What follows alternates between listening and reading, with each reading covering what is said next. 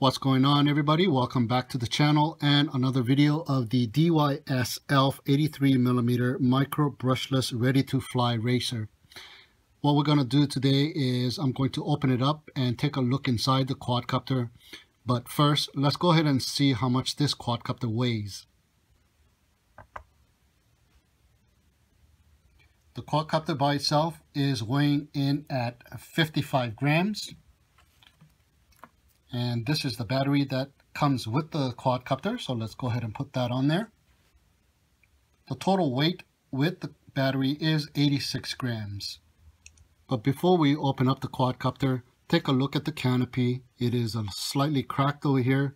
I was flying it around today and landed upside down on concrete. As you can see, right on top of the shell. Nothing is broken. This thing has a very hard canopy, and only the canopy cracked over here. I thought maybe the prop guards would have taken some hit as well. As you can see, there's a little scratch on the prop right there. But the brunt of the damage was caused to the canopy only, so I'm happy. The camera is still nicely intact and there's no scratches on it. So it is a very durable quadcopter as well. The motors are the KV 10,000 BE 1102 motors, and as you notice by now, it has the 5-bladed props, and it is the 1735 5-bladed props. So taking a look at the underbelly, there is the carbon fiber frame, which is screwed on directly to the plastic frame, so everything on the inside is sandwiched between the carbon fiber frame and the plastic housing, and of course the canopy. Okay, so let's start taking off the screws. Okay, so just by taking off this screw here, these 2 screws here, and that screw, 5 screws, the canopy comes off. So let's take a look and take the canopy off. Okay, there's some wires attached to the canopy, and what it looks like is the wires are going directly to the camera, and there is the FrSky receiver attached to that wire as well. So let's go ahead and just pull that out, and we are able to flip this over and take a look. There is the receiver, and it is unlike any of the FrSky receivers that you can buy in the marketplace. I think they made their own. It is screwed on to the canopy, so let's take a look.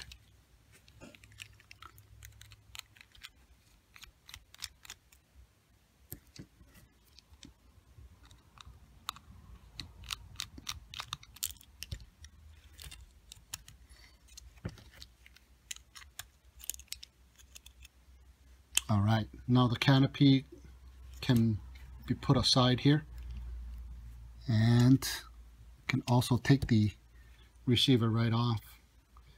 Okay, here is the receiver. There's the receiver antenna. And what it looks like, it doesn't have a bind button,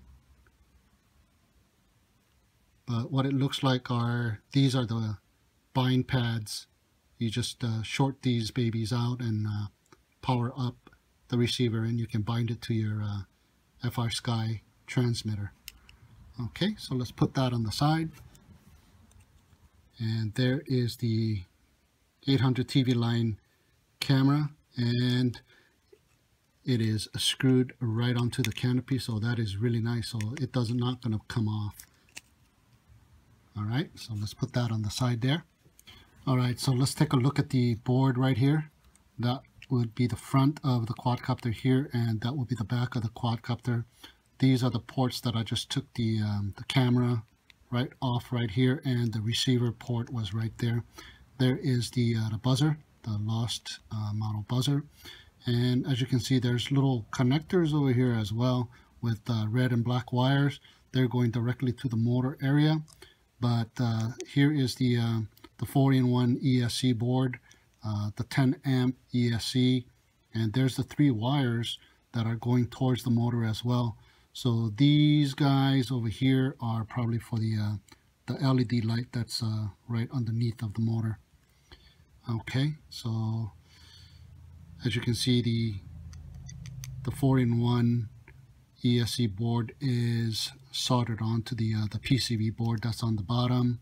And if you look real close, there's little rubber bushings holding the canopy, so lessen the vibration of the camera that's attached to the canopy. All right, so let's flip it over and see the opposite side. Well, if I want to take the carbon fiber frame off of the plastic sandwich, I'm going to have to take these guys off on all of the motor, as well as I'm going to have to take the motors off because the ESC wires are connected to the top and it runs to the motors on the carbon fiber. So I'm not going to do that. I'm just going to take a look and just show you directly from underneath. You can see everything from here. So take a look here. There is a boot button right on the top. That is not the receiver. As you saw, the receiver is separate. So that's the bootloader button there. There is the battery power socket right here. And if you look a little underneath over here, as you can see where I'm pointing at, that is the transmitter antenna. It's tucked underneath all the way on the bottom here. So that placement of the antenna is not so good because the battery is going to be covering the transmission somewhat. So it could be outside, but well, they had to put it inside to hide it, I guess. Here is the button to change the channels and the frequency on the VTX. The PCB is a all-in-one combined with the VTX as well. And this port right here is the OSD parameter adjusting port, so you can hook that up and adjust your parameters. So the VTX button is a single button, so if you hold it down for 3 or more seconds, there's going to be a red LED light right there or a blue LED light that turns on solid, and the blue LED light indicates the frequency, the red LED light indicates the channels. So you let go, and then whichever light stays solid, you can change the values of that one. So single short press will make it blink once, then it's on channel 1. Press it again, blink twice, channel 2, and so on. And if the blue light stays on, that will be the frequency, and short press it, frequency changes to the second frequency, third, fourth, and fifth. So 8 channels and 4 frequency, though there's a total of 40 channels. All right, so that is about it on the bottom of the board here to look at. So let's go ahead and put everything back together and we'll go from there. Okay, so the canopy is put back and everything is put back together. One thing to mention too is the channel changing button, the single button. I was playing around with it. This model is supposed to be switchable from 25 milliwatts to 200 milliwatts, but I cannot figure out how to change to the 200 milliwatts. And I just checked the DYS website as well. Somebody mentioned that they took and dropped the 200 milliwatt from their website. So this model is apparently just 25 milliwatt, guys. And here is the micro USB port right in the back of the quadcopter to hook up to your computer as well. All right, so let's take a look at the transmitter now. So let me go ahead and power this baby on. All right, there's the main screen there. And let me hit that enter button and it gives me all the choices. The monitor, enter the monitor. All this is the diagram of the channel monitor. All right, let's go back. Number 2 is reverse.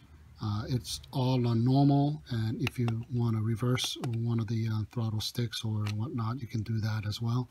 And that is it for that one. Channel map, and maps all of your channels. So don't want to change any of that, so let's go back out of that.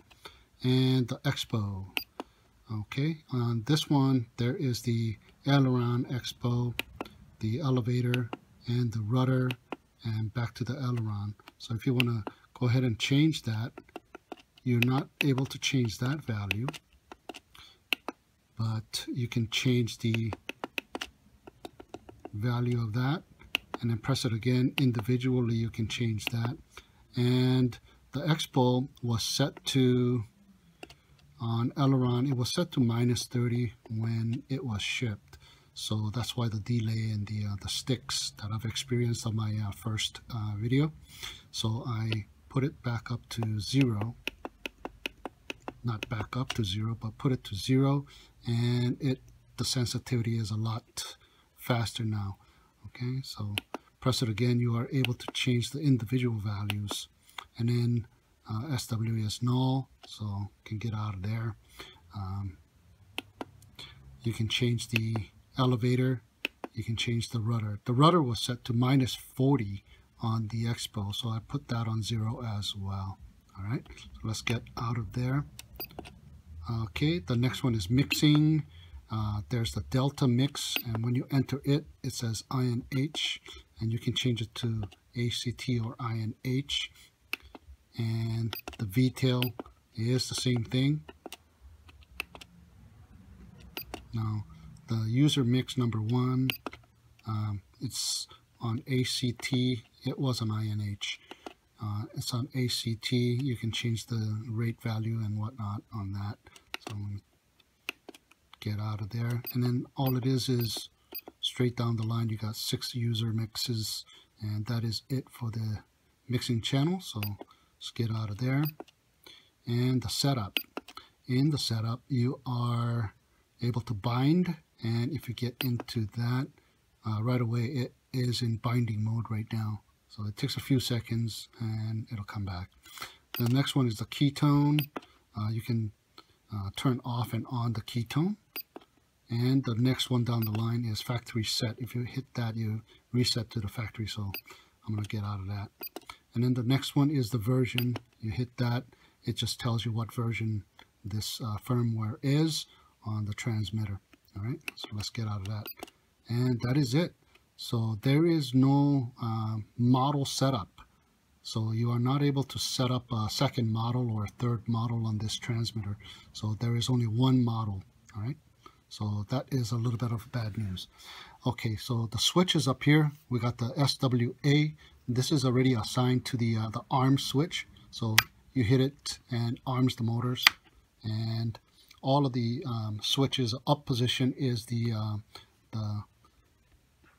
normal position. And the next one, the SWB, the up position is in angle mode. The mid position is the horizon mode. And the lower position is a acro mode, and it is on air mode as well. The next one, the SWC, this is the OSD, and it's a 3-way switch, but the top and the bottom is off. The mid position shows you the actual horizon and all that. If you leave it on the bottom or the top position, you are able to see the other values as well on the bottom, like the battery level and stuff like that. The SWD, this one here is the lost beeper button. So if you turn 2-way switch on and off, turns on the beeper, and that is about it. And these are all the trim buttons here for the sticks. Okay, so I got everything powered on. So let's check out the OSD functionality. I'm just going to put a lens cover on there so we can see the screen a little better. So what you want to do then is get the throttle stick right to the mid position and yaw to the right and full pitch, and that'll bring up the OSD screen there. So here is the PID configuration, and when you want to change the values, use the pitch to go up or to the left, and with the throttle or the yaw, if you hit the right, it'll increase the value, and to the left will decrease the value. So after you are done, come back down here and you can save it or you can exit. So let's go over to the pages and flip over the pages. The RC tuning, There's the RC rate and the expo, roll rate and pitch rate and yaw rate and TPA and all that stuff. So let's hit one more. That's the voltage page, the RSSI page, the currents page, the displays page, and the advanced unit signal and the alarms page, and the advanced tuning page, and the statistics page, and we're back to the PID configuration page. All right, that is the on-screen display for you. And to get out, we are going to go over to the exit and yaw to the right, and we are out.